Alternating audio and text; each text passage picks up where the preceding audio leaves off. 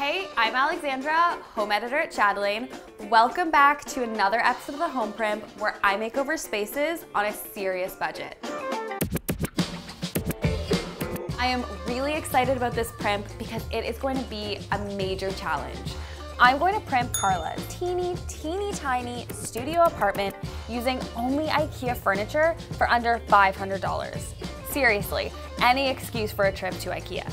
So we are here at Ikea in Toronto. Come follow along, let's go shopping and see what we can find for Carla's studio apartment.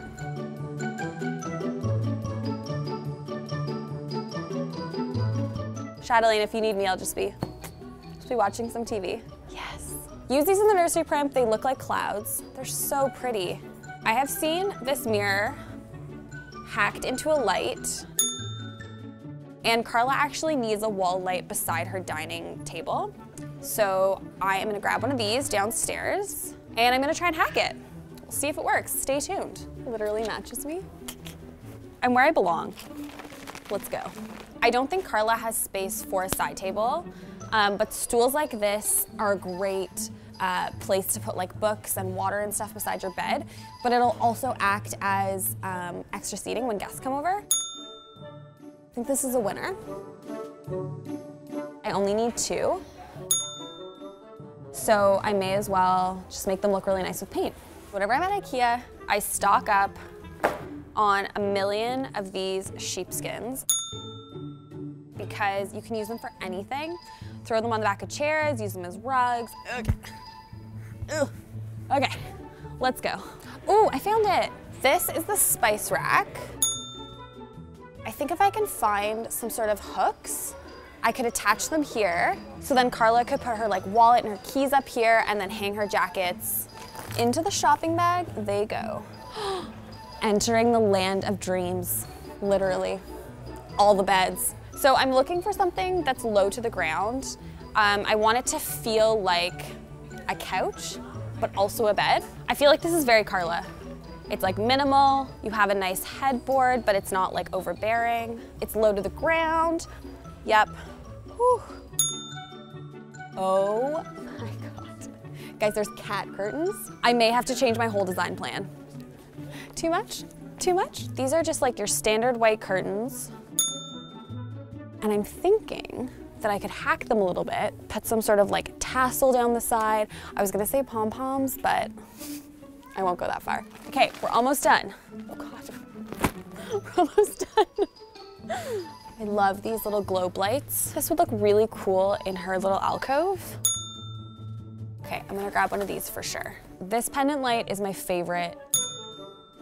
I really think that its size is gonna work in Carla's place because it's so small, it needs some sort of like focal point, it needs a statement light. Now I use this in the mudroom turned office primp, but again, I just like have my statement Ikea go-tos. Okay, I don't know how I'm gonna carry all this, but I'm gonna try. Oh God. Okay, this is like my workout for the year. Ooh, let's go buy an ice cream. Anyone? We are back at Carla's. I need to start with setting up the bed. The goal in a studio apartment is to make your bed seamlessly blend in with the rest of the space to make it feel like one big living room. With that in mind, Carla's new bed is going to double as a couch when she has guests over. For the purposes of this primp, I'm going to leave the bed out of the final price and show you how to make the one you already own work in a small space like a studio apartment. Prop your regular sleeping pillows against the edge of the bed and then layer in plenty of cushions to pad out your seating area. Carla already had this shelf from Ikea, which was great because we didn't have to buy a new one. It fits so perfectly in the space between her bed and the entryway, which means that her sleeping area is easily concealed. Okay, this is my favorite part, styling. She's got these really cool crates, which act as awesome storage for things like hats and scarves. When you've got a small space, belongings can double as decor. Things like cameras, lots of plants, books, records, anything that really shows off your personality while also filling the space. I'm styling the shelf so it looks good from both sides, which is key when everything's on show. See how with one shelf I've created such a divide in an open room? Now for the light. Its texture really warms up the space, and it also makes this room feel more like a living room rather than one big bedroom. Carla's just got this little wall to work with in this entryway, so I really need to maximize the space. Using that spice rack I picked up at Ikea, I'm gonna DIY an entryway organizer. First things first, throw on some paint. I went for Annie Sloan's Old White, it's a classic favorite of mine. Then you wanna drill some holes and add in some knobs. I had these left over from previous primps, but honestly you can find these at any home decor store, and there's so many options. It's that easy. Because I had most of the supplies already, this just cost me $9 to make. Can you believe it? It's such a bargain. And here it is on the wall. This cute little bench is a place for Carla to put on her shoes or drop her bag when she walks through the door. I love this vintage mirror she had in her bedroom. It looks so good against the brick, and a cute piece of art never hurts. These white curtains make such a huge difference. They really brighten Carla's space, and to make them even more fun, I just added some inexpensive craft tassels. Carla's old table fits so perfectly in this corner because it's round, and round tables tend to feel a lot more seamless in open spaces like this. Next up, chairs. I'm back using Annie Sloan's chalk paint because honestly, it's so great for these kinds of projects. This time, I'm using a lot more color so they really pop. Obviously, I can't hang another pendant, but this area really needs something to brighten it up. So I'm gonna use this Ikea mirror and attempt to make it into a wall light. What you need is this accordion part of the mirror. Spray paint it gold or any color you'd like. Then you wanna add a 1/4 inch hex nut and screw it to the top of the accordion arm. This literally cost me 10 cents at the hardware store. This sconce was $13 on Amazon. You wanna keep these bits of hardware and spray paint the sconce gold. A primer is key to stop the paint from running. I found that the easiest way to get a drip-free finish was to spray the sconce from far away. Finally, you wanna let it dry and assemble your new light fixture.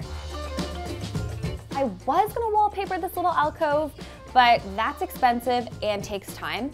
So I found this amazing heart wall decal that adds just as much impact. At first it was a little tricky, but with an extra set of hands, it was a breeze to put up. Carla's record player and speakers are going here, and I've added a few lights and a cozy sheepskin to make it feel extra homey. And now for some finishing touches to pull everything together.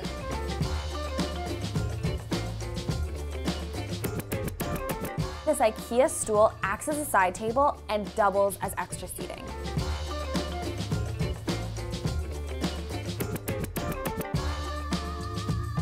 Finally, a downloadable piece of art from Etsy that cost me basically nothing.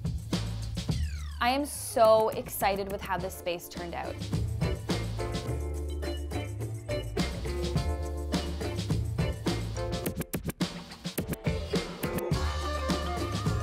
Now, Carla finally gets her own grown-up bed, and with a few cushions, it also doubles as a couch.